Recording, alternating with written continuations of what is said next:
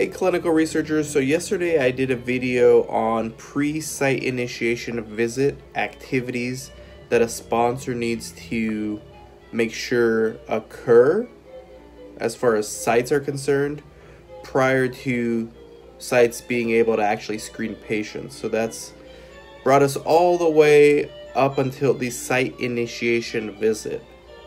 And now we're going to talk about post-SIV activities.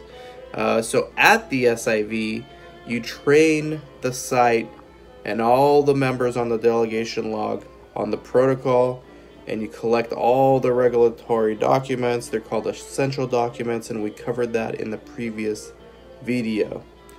What happens after the SIV is what we're going to talk about today.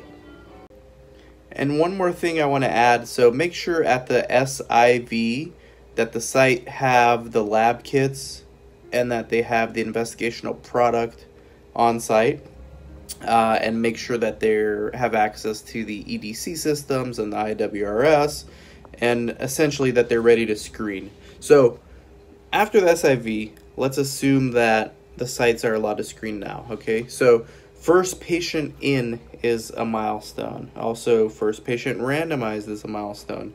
Typically, a CRA will go monitor the site within 2 weeks after the first patient has either screened or randomized. And what they're looking for are deviations, any issues that they could be proactive about for not only this site but other site, and also just to get a general sense of how the study's going with this first patient.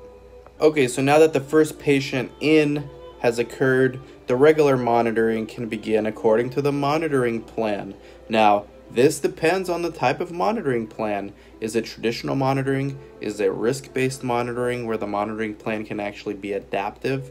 Is it remote monitoring? Is it 100% source data verification monitoring? You adhere to that plan.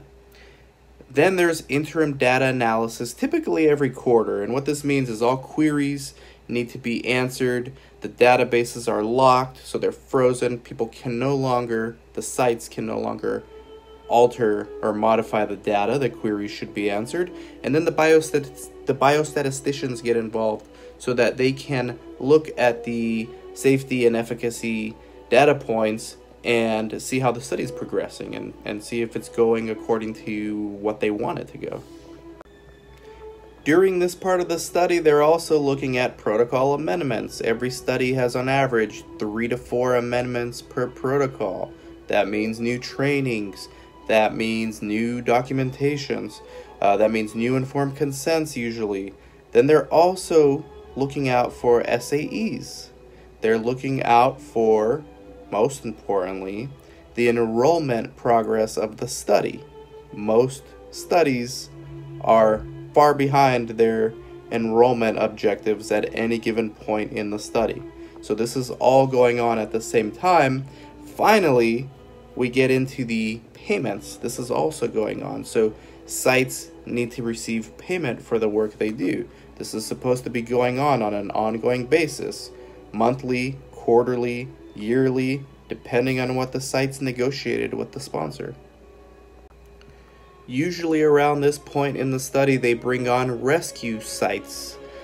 Basically, most studies are behind on enrollment, like I mentioned, and add-on sites or rescue sites are brought on, and of course they need to be initiated as well, and repeat the process for the SIV for these add-on sites, negotiate contracts, all the things we mentioned. Finally, you reach the milestone that everyone's been waiting for, the last patient in. And what they do is they'll do a final database lock.